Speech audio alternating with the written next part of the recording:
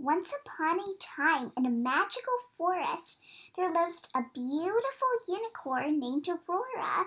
Aurora had a very special gem that she had discovered deep in the forest, which had the power to trap anything that looked at it.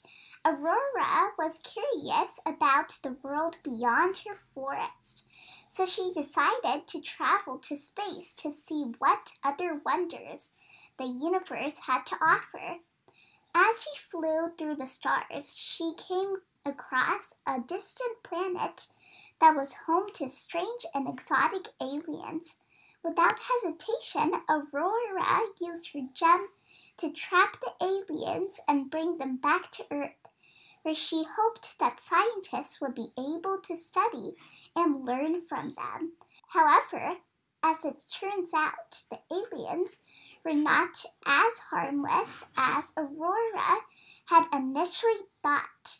They were able to break free from the gem, and using their advanced technology, they quickly invaded Earth. The people of Earth were no match for the powerful aliens, and soon the planet was overrun by the extraterrestrial invaders.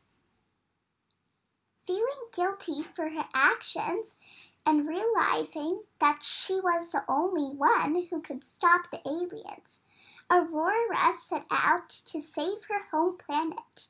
Feeling guilty for her actions and realizing that she was the only one who could stop the aliens, Aurora set out to save her home planet.